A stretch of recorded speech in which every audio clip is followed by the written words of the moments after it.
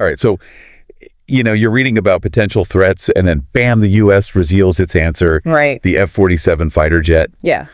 This thing has apparently been in development to counter China's new aircraft, and the goal is very clear. Oh, yeah. Keeping the U.S. at the top in the skies. Absolutely. A development like this doesn't just appear out of thin air. Right. It's a result of, strategic thinking, technological leaps, and really importantly for our discussion today, a careful look back at what we've learned. The story of the F-47 is really tied to the lessons learned from the F-35. Exactly. And that's where this deep dive is going today. Okay. We're not just going to be admiring the shiny new jet. Right. We want to get under the hood of the F-47.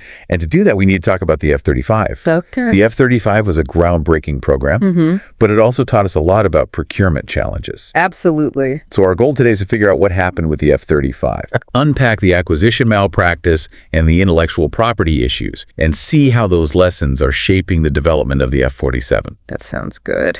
We've got some really interesting stuff to look at today, Great. including expert analysis of the F-47, Okay. as well as some pretty direct criticisms of how the F-35 program went down. Interesting. This is really your shortcut to understanding a major shift in military tech and how the Pentagon is buying weapons. Let's start with the F-35. Okay. It was meant to be this paradigm-shifting fifth-generation fighter, and in many ways it was. But it also became a cautionary tale about how complex and risky these huge defense programs can be. Right. A key part of this was concurrency. Concurrency. Yeah, It sounds like a business school term. it does. What did that mean when they were actually building these jets? Well, they basically decided to start building the F-35 Okay. while they were still finalizing the design. Really? Yeah, so they were making the planes and still figuring out all the engineering details at the same time. Oh. Like, if you can imagine trying to mass produce a new iPhone before all the software bugs are worked out. Oh, I see. Yeah. So what happened when they started finding problems during testing? Well, what happened was that they ended up having to spend tons of time and money on retrofits and modifications. Wow. Because planes that were already built had to be brought back in to be upgraded with all these design changes. So they're left now. It'd be like Yeah. building a car factory and realizing halfway through you need to redesign the engine Wow. and all the cars you've already started making. That's so inefficient. Yeah. And we actually have a quote about this, right? Yeah. Someone was pretty direct in their assessment. Absolutely. Back in 2012, Frank Kendall, Okay. who was the Air Force's top acquisition official, Yeah. he did not hold back. He called the early production of the F-35 acquisition malpractice. Wow. He pointed out that there were 9 non-test F-35s already sitting in hangars Wow. before they even did the first nighttime test flight. Oh, wow. And that happened in May of 2012. Okay. And incredibly, these early production models had only gone through something like 20% of their planned testing. Only 20%. That's crazy. It is. They're building these super advanced machines without even knowing if they would work, right? Yeah, it's no wonder they ran into problems. No kidding. Yeah. But it wasn't just about the timing of the production, was it? No, it wasn't. There was also this big question of who owned the technology behind the F-35. Right. The issue of intellectual property is one of the biggest and longest lasting lessons we've learned from the F-35. Okay. Unlike what usually happens, the U.S. government didn't get ownership of the intellectual property for the F-35's design. Okay, so break that down for me. Sure. Why is the government not owning the IP such a big deal? Well, it essentially gave the main contractor, Lockheed Martin, a lot of power. Because they own all of the technical data, the blueprints, the software code, all of it. Right. That means they control the whole life of the aircraft, upgrades, maintenance, everything. Wow. Frank Kendall later called this a perpetual monopoly. Perpetual monopoly. That doesn't sound like it would save money or encourage innovation. You're right. Without owning the technical data, it's almost impossible for the government to get competitive bids for things like maintenance. Right. Basically, only the company that owns the IP can actually fix and modify the aircraft. Yeah. And this limits competition. Right. Because there's not much incentive for the contractor to make things more cost-effective or come up with better solutions. Yeah, so what was the idea behind this approach in the first place? Why didn't the government just say, we own the IP from the start? The idea at the time was total system performance responsibility. Okay. Basically, they wanted to give the contractor responsibility for the whole thing from start to finish, including maintenance. Okay. The thought was this would make things simpler and everyone would know who is accountable. But it sounds like that might have had some unintended consequences. Yeah, some critics think this model might have actually discouraged contractors from making weapons that are simpler to maintain. Oh, how so?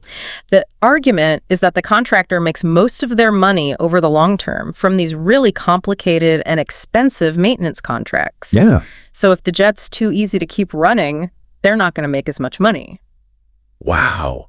So there could be a conflict of interest built into the system. Yeah, that's the concern. That's a really interesting point. Now, I remember hearing some allies who also fly the F-35 were worried about a kill switch. Oh, right. How does this IP situation relate to that? There's been a lot of talk about that hypothetical kill switch. Right. You know, the idea that the U.S. government could disable any F-35, including the ones our allies have. Right. The truth is, though, that the U.S. government not owning the data is a different issue from a kill switch. Control over the data rests with Lockheed Martin because of the IP agreements. So it's not really about the U.S. government having direct control. Right. It's more like they're dependent on the contractor to maintain and upgrade the planes. Yeah, and this lack of ownership by the government has had big financial consequences. Yeah, how so? Well, since the Air Force doesn't own the technical data, they're basically stuck with Lockheed Martin when it comes to sustainment contracts. Right. You can see this really clearly with a $6.66 billion sustainment contract that was given to Lockheed in 2021. Wow. Negotiations on that actually stalled last year, which forced the government to use these short-term options just to keep the F-35s flying. And the cost of the entire F-35 program is just huge. Yeah, it really is.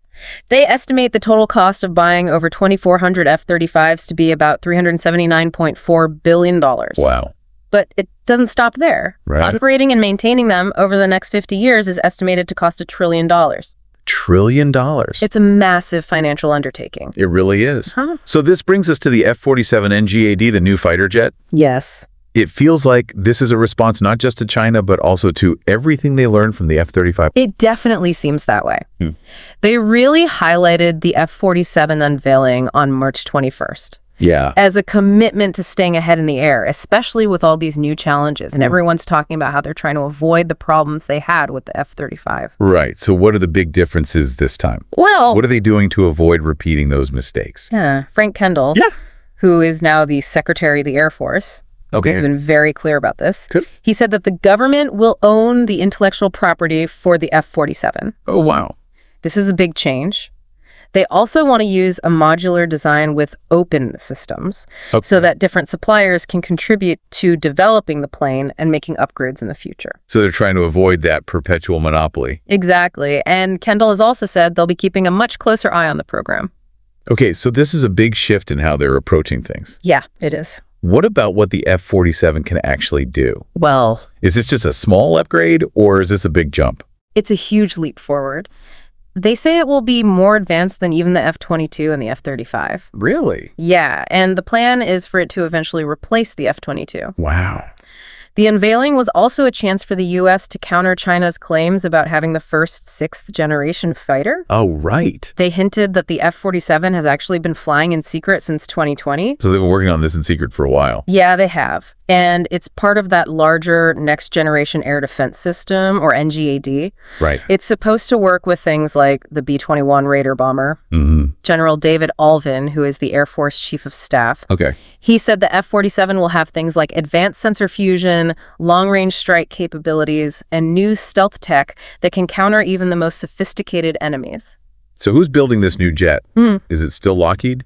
Well, this is interesting. Okay. The contract for the engineering and manufacturing development phase of the F-47 went to Boeing. Oh, wow. It's worth about $20 billion. Okay. And that includes building the first test aircraft. So Boeing's back in the fighter jet game. They are. And the contract also includes options for the initial production at competitive prices, which shows they're thinking about costs from the very beginning. Right. And this is a big change from the F-35. Yeah, it is. They're really trying to encourage competition this time. Now, I also read about this idea of collaborative combat aircraft, or CCAs. Yes, the CCAs. What are those and how do they fit in with the F-47? These are basically a new generation of drones Okay. that are supposed to work with the F-47. Mm-hmm. It's important to remember, though, that the CCAs were developed and will be bought separately from the F-47. Okay. The main idea is that these drones will be cost-effective. Okay. So the F-47 won't have to carry every sensor and weapon itself. Mm-hmm. A CCA could carry a targeting pod, extra missiles, or even jammers for electronic warfare. Oh, I see. So they're taking some of the load off the F-47. Exactly. That makes a lot of sense. And what about cost? Right. That was a big issue with the F-35. It was. What are they expecting the F-47 to cost? The Pentagon definitely wants to control the budget better this time. Yeah. At first, they thought a sixth-generation fighter would cost around $300 million each. Okay. But last year, Secretary Kendall said they want to keep the price of the F-47 similar to the F-35, Okay. which is about $100 million per variant. Hmm. General Alvin even thinks the F-47 will end up costing less than the F-22, which is about $143 million. So they're really trying to manage the costs from the start, Yeah, they are. learning from the F-35. Exactly. The Air Force wants $2.7 billion in the 2025 budget for the F-47, Okay. and they're planning to spend $19.6 billion over the next 5 years. It really seems like what they learned from the F-35, both good and bad, is shaping how they're developing the F-47. Absolutely. The experience with the F-35, especially the issues with concurrent development and IP rights, have completely changed how they're buying the F-47. Yeah. The goal is clear. Okay. Build a better plane that can dominate the skies, Yeah. but without making the same expensive mistakes. So what does all of this mean? It feels like this is a really important time, not just for military jets, but for how the U.S. develops these expensive and complicated weapon systems. It is. With all this money and technology involved, what does it mean for future tech and national security? Yeah. What else besides IP and concurrency will determine if the F-47 is a success? That's a really great question. Definitely something to think about. Yeah. All right, that's it for our deep dive today. Great talking to you. You too.